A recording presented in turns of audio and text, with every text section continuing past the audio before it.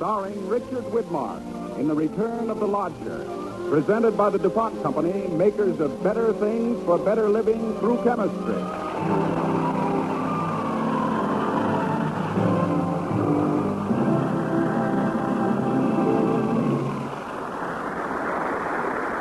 Good evening, and welcome to Cavalcade. This is Bill Hamilton.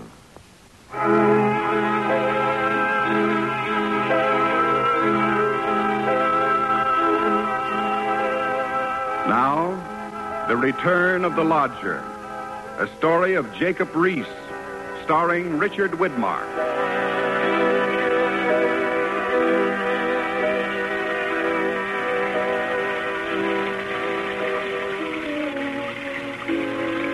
A rainy night in the year 1896.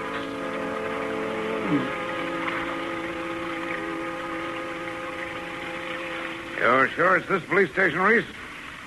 There are scores of police stations in New York. It's this one. I couldn't forget it. And you still insist I see it at this ungodly hour of 2 a.m. It's insane. Are you shivering with cold? No, not with cold. I'm shivering with memory. I was here before, 20 years ago. Wet like this. Cold like this. Dismal like this. Too dismal for me. Let's go in, Reese.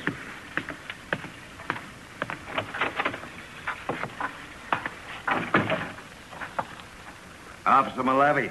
Huh? Yes, Sergeant. Lay down them cards. 2 more tramps seeking lodging. All right, through that door, bums. Find a plank nobody's sleeping on and flop.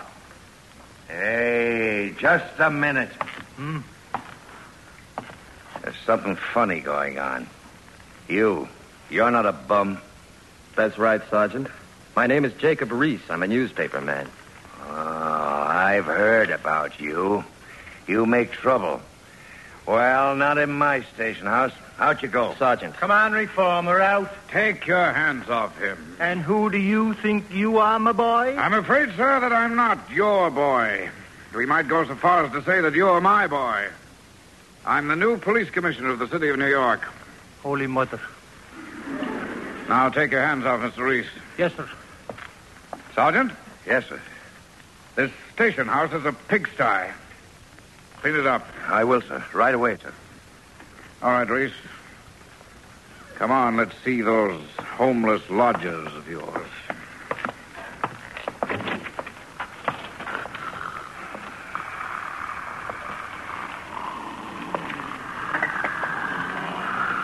Here they are. Listen. The sound of sleepers. The sound of homeless men. The unwanted of New York. This is the refuse of the city, the off-scourings. And yet they are mother's sons. And this is their lodging for the night. Their bed is hard, and I'll tell you that there's no comfort upon them, no blanket, no sheet. They sleep upon the wood of coffins. Hungry and cheerless, they lay down to sleep. And cheerless and hungry will they rise. Reese, how do you know these things in the darkness? I know these things because 20 years ago, upon another winter's night, when the February rain drove down the river, I was a stranger and friendless in the city. Somehow I found myself sitting on a pier, sitting in the black rain, staring at the black water. How long I stared, I don't know. Then out of the rain, there came a voice. Who's that on the pier? Speak up, I'm the watchman. Who's there? I carry a club. I'm doing nothing, watchman. Then show your face to the lantern.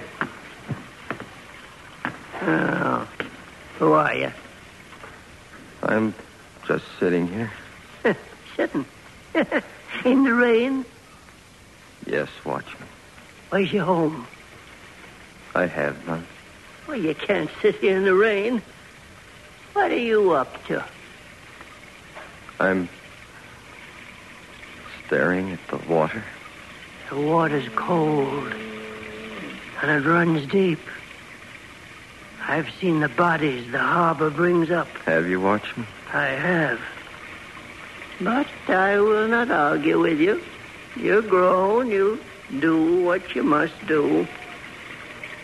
Yes, Watchman. But winter rain is more cruel than winter snow. 2 o'clock and the weather's foul. 2 o'clock and falling rain.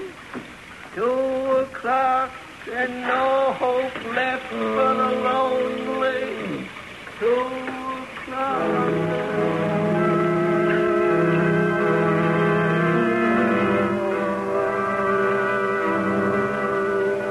20 years ago, I was hungry. I was lonely. I was given over to my own weariness. My clothes were wet shrouds. And the black water of the harbor was lodging for the night. For that night and for all nights. Deep and forever and final. And then, sir, there on that pier, I found a living creature even more miserable than I. What's that?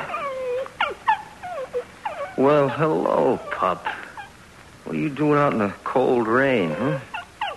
You cold, pup? Yeah, I'm cold, too. Oh, don't cry, fella, don't cry. Come on, boy. Big dog like you crying? Put him under your coat. Is that you, Watchman? If you put him under your coat, he'll receive warmth from you, and you'll receive warmth from him. Put him under your coat. Why should you care whether we're warm or not? Because of the pain of all living things. What's your name? Jacob Reese. Where were you born, Jacob Reese? Denmark. And why did you come to America, Jacob Reese? Because they said America was a promise. Well, isn't it? I haven't seen it. The dead don't see the promise. Only the living. Put the dog under your coat and go away from the dark water. There's a place I know where you can stretch out on a canvas hammock for 7 cents. You got 7 cents? No. Would you take 7 cents from an old man? I've lived this week on scraps and charity, no more. Then go to the police lodging house. It costs nothing. There's a station house on Church Street.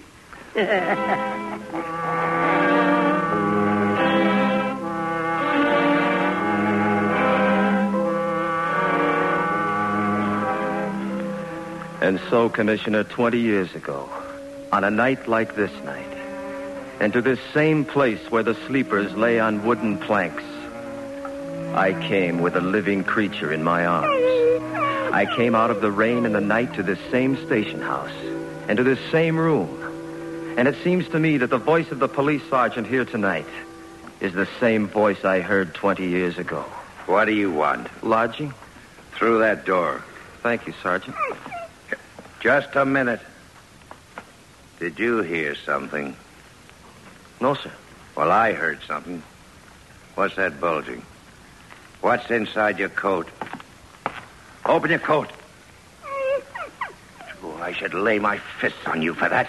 Take it outside and be quick about it. But it's cold outside. The city keeps police lodging for human bums. Take the dog bum outside.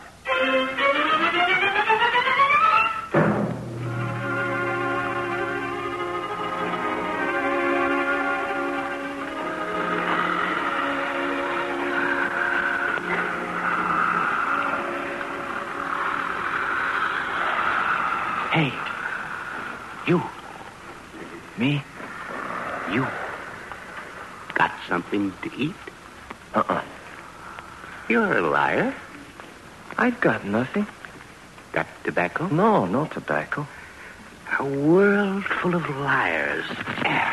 Liars and fleas. Hey, what are you pulling away from? Your fleas. What's wrong? What is wrong with the fleas?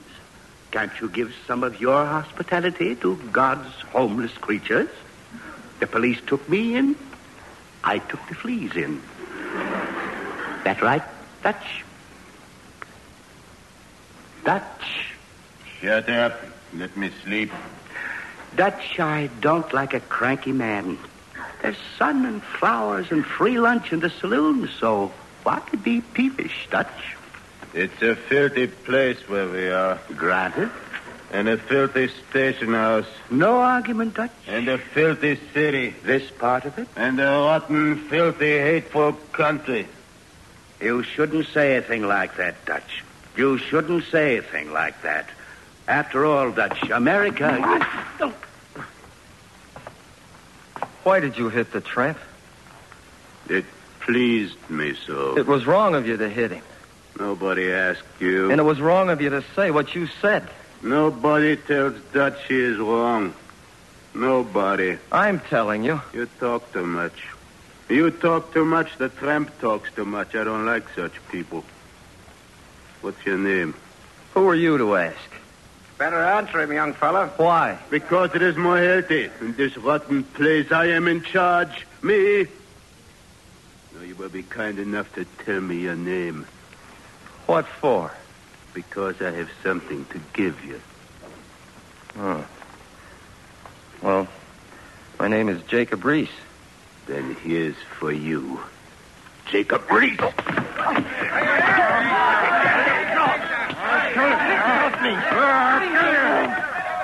him off me. Reese, kill him. Take him. All right. Stop it. That's enough. All right, Dutch. Who started it this time? Not me, officer. This man Reese started it. Him and his friend, the tramp. No, that's all I want to know. Look out, Reese.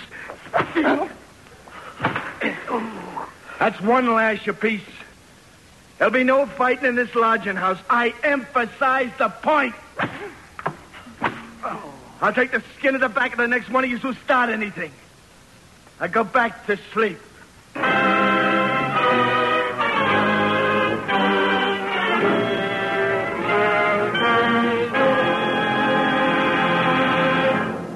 You are listening to Richard Widmark as Jacob Reese in The Return of the Lodger, tonight's radio play on the Cavalcade of America, presented by the DuPont Company, makers of better things for better living through chemistry.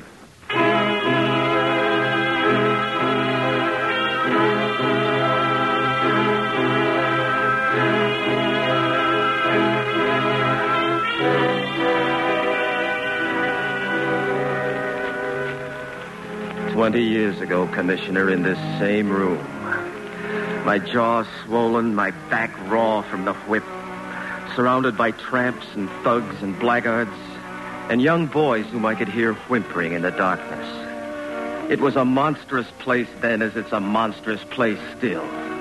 For the old, it was a school of crime, and for the young boys, a nursery of vice." Reese? Yes? Thanks. Oh, that's all right. Why did he whip us and not Dutch? Because Dutch is in with them? Them? The vice ring that runs these lodging houses. How do you know that? I've been around, Reese. There are young boys in this room, country boys who came to the city for a job. Broke, they came here. And men like Dutch recruit them for the mobsters. Reese, why did you try to defend me? I'm nothing but a tramp. I don't know why. Perhaps... Yes, Reese? Perhaps because you are a tramp and should be bitter. And yet you spoke up for your country. I'll tell you, Reese. Me, I'm no good. Bone lazy.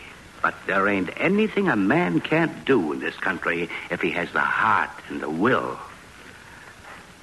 Tonight, I wanted to kill myself. Why? The usual. No job, lonely. Nothing left in the world except This gold locket. Your sweetheart? Yes. Where is she? Denmark, where I come from. Homesick? For her. I could be happy here. You could be. Anyone could be. Look, Reese, a rotten place. There are things wrong here, things like this. The slum tenements, slum people, the vice ring. But there isn't one single wrong thing that can't be put right. That's why America's good. A wrong gets put right. Yes. I'd like to know your name. One name's as good as another. Jones will do for tonight. Thank you, Jones. What for? For talking to me. Talk is nothing. You know, Reese, there are doers and talkers. That's why I'm a tramp. I've talked all my life. Will you do? I don't know. I'll try. Will you try hard? I don't know. I hope so. Listen, Reese. Go and look at a stonecutter. He hammers at the rock 100 times. Yes? Nothing happens, not even a crack. But the next time, the 101st time, the rock splits in two. Yes, I know what you mean, Jones. Reese, it isn't the 101st blow that splits the rock. It's every blow that went before, all of them together. Now, hold on to your locket and go to sleep.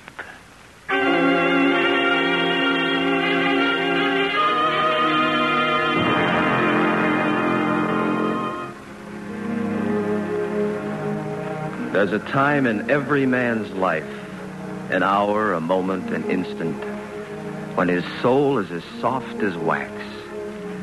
And in that instant, a man may receive the stamp that fashions his life. That moment, Mr. Commissioner, was my instant. I lay there an outcast, but in that moment I knew that my life was shaped, not to be my brother's keeper, to be my brother's brother, to erase the slum that diminishes his humanity, to make a space amid the tenements for a tree to grow for him, for a park, for green ground where his children might play, for clean houses, new houses, for an end to filth and the conditions which generate filth. I knew then. A tramp told me. I placed my hand upon a little locket of gold and I fell asleep.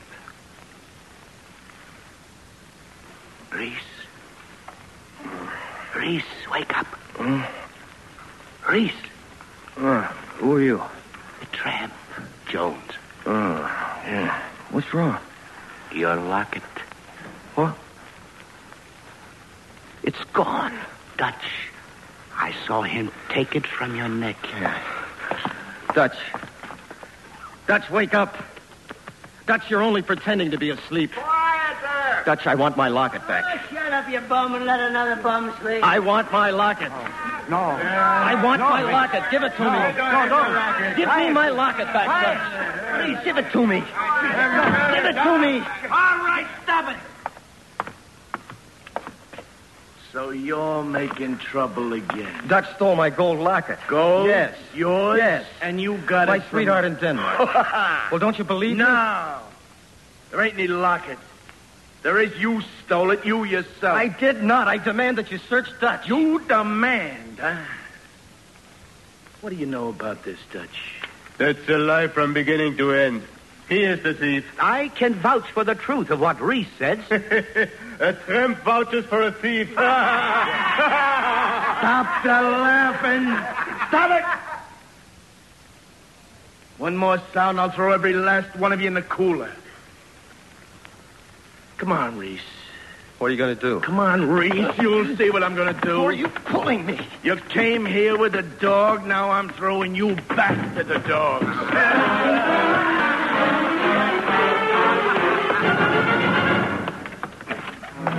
Now I don't ever want you to show your face in this station house again. And to make sure you don't forget, here's a swift kick to remind you.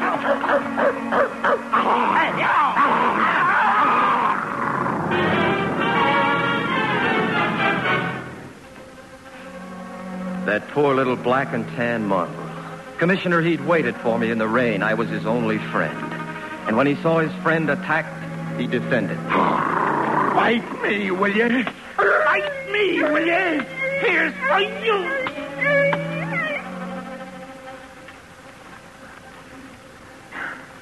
He killed the little dog.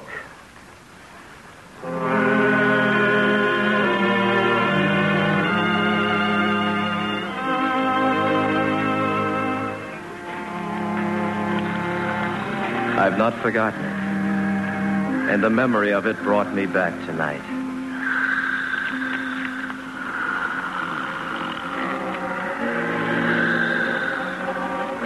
The sound of the sleepers. Listen to that sound, Commissioner. 20 years ago and now, the same sound. I have the memory of that sound to thank. The memory of a little dog and a tramp and an evil man. Those memories, Commissioner, have been with me always. The tramp was right. There's no wrong in America that cannot be made right if men have heart for what must be done.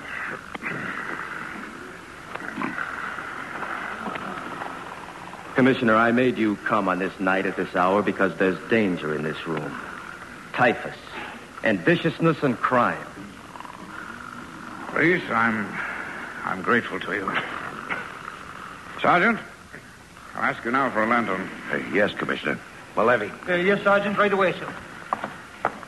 Sergeant, aren't these men given a bath before they lodge here? No, sir. Won't you give them a cup of tea or a slice of bread or even a drink of water? No, sir. And aren't blankets provided to cover them? No, sir. The lantern, Sergeant. Raise it high, Levy. Only what you see, Mr. Commissioner. Sergeant, in the name of God, what are those children doing here? Sleeping on the boards with the others, sir. Why aren't the boys, the children, separated from the tramps and the thieves?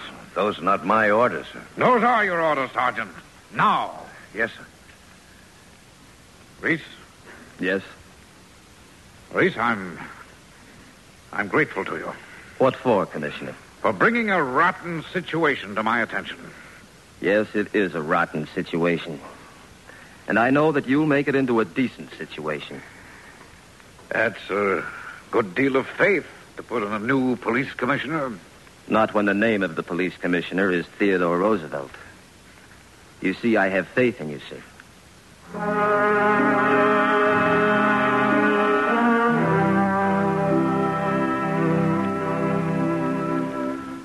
The land is large, Mr. Roosevelt. And perhaps this incident is small. And yet, small things are also symbols. The small symbols and the large symbols.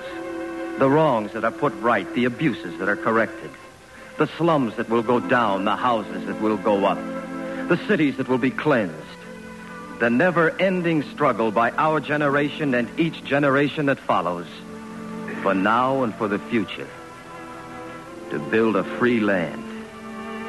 A good land.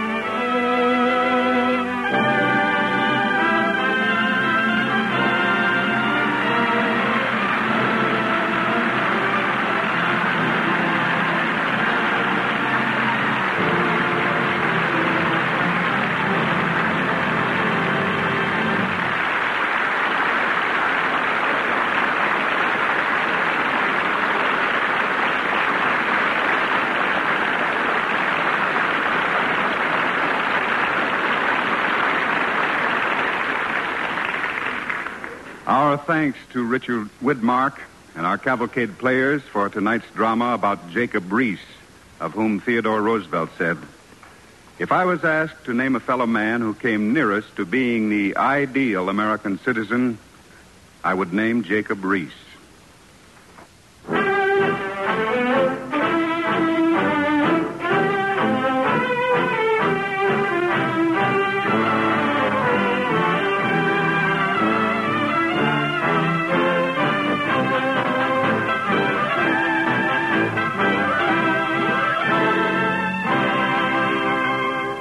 Tonight's cavalcade play, The Return of the Lodger, starring Richard Widmark, was written by Morton Wishengrad.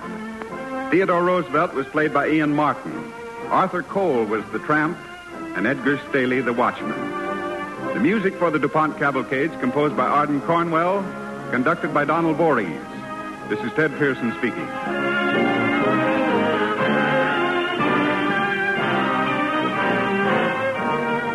Next week, Cavalcade will present the distinguished American actor Walter Hamden, together with the radio and television child star Ivan Curry. Our play, Footlights on the Frontier, is a heartwarming story about a little boy who grew up to become one of the greatest stars of the American theater, Joseph Jefferson. Be sure to join us. Cavalcade of America is directed by John Zoller, comes to you each week from the stage of the Longacre Theater on Broadway in New York, and is presented by the DuPont Company of Wilmington, Delaware. Richard Widmark appeared by arrangement with 20th Century Fox, producers of House of Strangers.